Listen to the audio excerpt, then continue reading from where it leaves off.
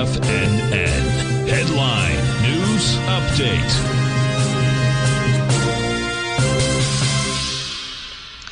Good afternoon, everybody. I'm Tommy O'Brien, coming to you live from TFNN, 4 p.m. Eastern Time on Wednesday. We reach the closing bell, and markets pop a little bit in the final few minutes there to get into about 57.79 in the S&Ps. You finish the session down about 12 points, or about 0.2%.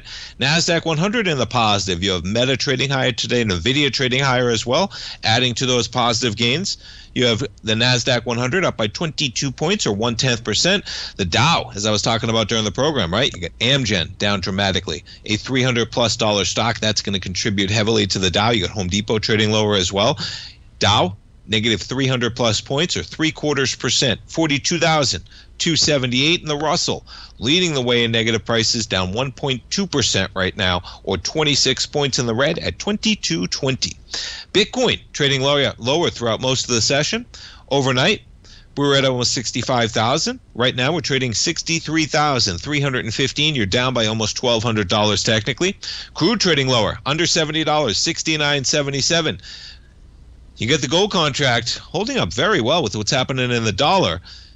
You look at the move. Gold does trade lower when that dollar strengthened earlier in the session, but you get a little bit of a bounce. Gold positive by $7 in the session. We make an all-time high. Overnight last night at 26.94, you were back above 26.90. Early this morning, gold continuing higher. You jump over to those yields.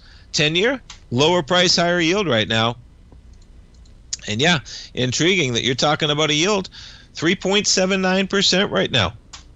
I mean, almost right where we were yesterday, but extreme volatility in both directions right now, and you got to take a look at the dollar. As I mentioned, quite the strength for the dollar, and it's continuing. We're pushing the highs right now, with the dollar pushing 101 right now. Remarkable move from 100.30 earlier in the session. We jump over to the VIX. You get the VIX right now, 1541, pretty much right where we finished up yesterday, up by 2 pennies.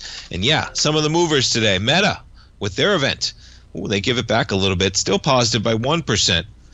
But yes, they do give it back. Let's see, is Micron out? They are out. Look at it. All right, Micron, there was a $10 expected move, and you're up by about $10. So Micron out with their numbers, and yeah, they're helping the market right now. Micron up by $10 as they release their numbers, up to $105 from $96. Interesting. Stay tuned, folks. Let's stay tuned. We'll see you tomorrow. As I mentioned, we got a hurricane coming. Probably going to close out of an abundance of caution. Thankfully, it seems to be not at least at us. But we will be in that Tiger's Den. Check out that Tiger's Den, folks. I'll see you there at 9 o'clock tomorrow morning. Have a great night, folks. Stay safe. We'll see you tomorrow.